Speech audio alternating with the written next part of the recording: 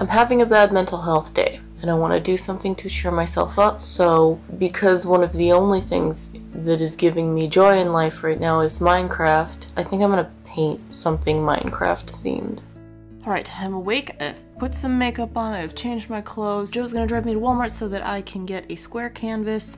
I already have paint. I'm making it work. My brain has not been functioning for like the last couple weeks, so this is kind of just me pushing myself to do something with my day. Okay, let's go to Walmart.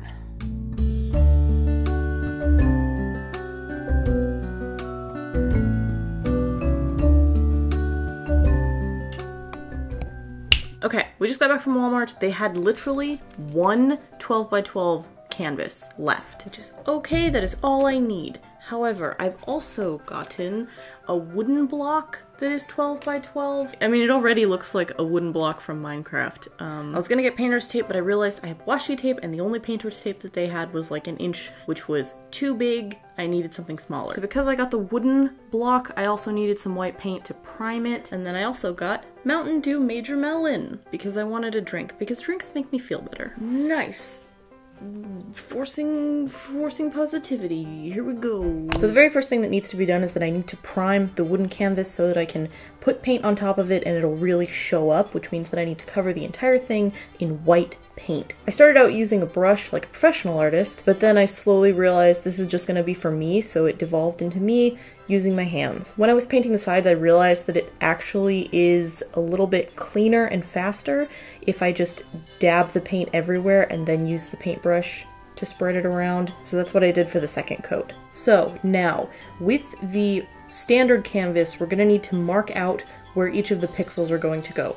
This is a 12 inch by 12 inch canvas. However, Minecraft blocks are 16 by 16 pixels. And that's totally fine because 16 is divisible by half all the way down. So all you're gonna wanna do is take a ruler, figure out where the center point of each canvas is, and then divide those halves in half. So instead of being 6 inches for each section, you now draw a little line every 3 inches. So now you have 4 sections, and then we're gonna divide those 4 sections in half again. So every 1.5 inches, you're gonna put a line. Now we have 8 sections. And then at that point, I didn't wanna deal with the random incremental inches, so I just eyeballed it and divided each section in half. And now I have 16 sections. Another very easy way to do this, if you have a 12-inch paper like I do, you can just take that, fold it in half, mark the center point, and then take that 6-inch paper, fold it in half, mark those halfway points, and then continue to fold down the paper until you get 16 markings, 8 halfway points. I think it's easiest to do this with paper, but you could also do this with string.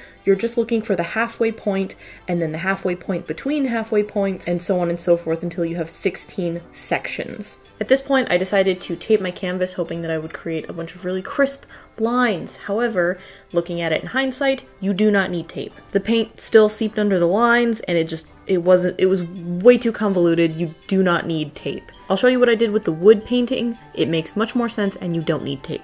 Now let's talk about mixing paint colors. Here I swatched all of the browns and the greens so I could find the right colors that I wanted to work with. I have a fairly large Arteza acrylic paint set, which has tons of colors. And although this is nice, you do not need this. The bare minimum that you need is 2 greens, 2 browns, a black, and a white. You need a vivid green, an earth green, a saturated brown, and a desaturated brown. That's 6 colors. Using those 6 colors, you can mix any color that you need for this. So now we're gonna move on to the painting part. Again, don't bother with the tape. What I'm gonna recommend is just drawing out the grid. Connect all of your measurements so that you have a full grid, and then just paint in the squares. Squares are relatively easy to paint, and then we're gonna turn this into a paint by numbers. In each of the squares, you're gonna write these letters, and those letters will correspond to these colors of paints.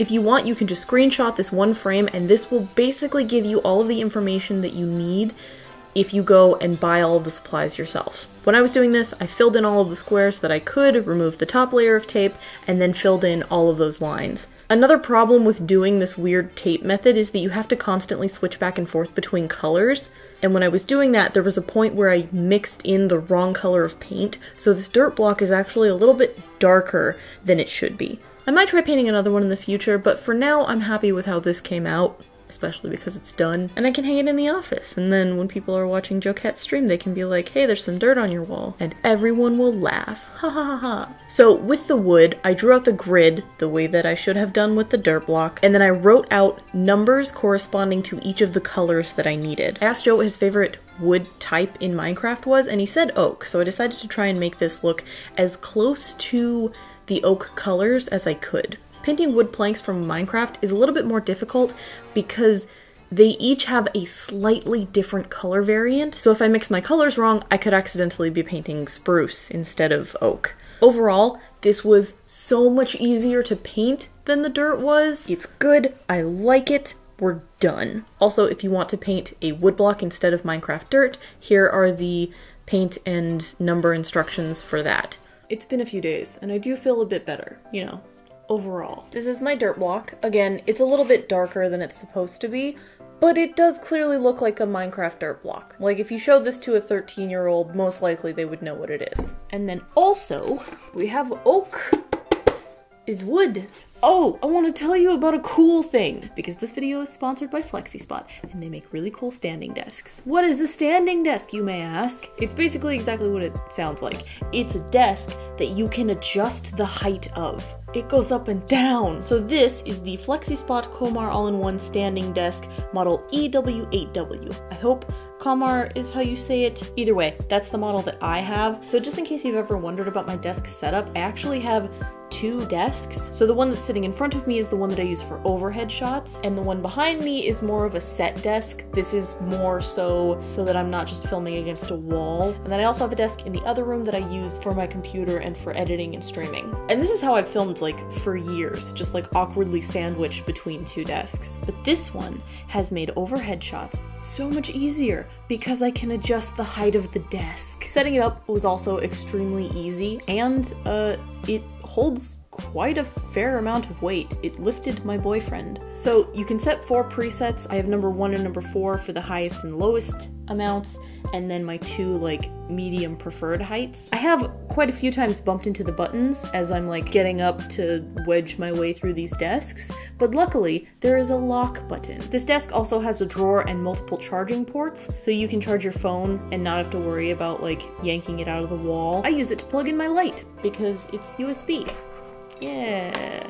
If you want to get a very nice standing desk, there will be a link in the description that you can click, and right now it goes to a $30 discount, so take advantage of that for as long as it lasts. Treat yourself, you deserve it. It can be very easy to have bad posture when you're sitting, so maybe consider getting a standing desk. If nothing else, being able to just adjust how high your desk is while you're sitting is much more comfortable than just having a desk that is stuck at a certain height. I don't think I'm ever going to be able to go back to normal desks after this. You've ruined me! I am going to give you 1,000 awesome points for making it all the way to the end of this video. Thank you so much.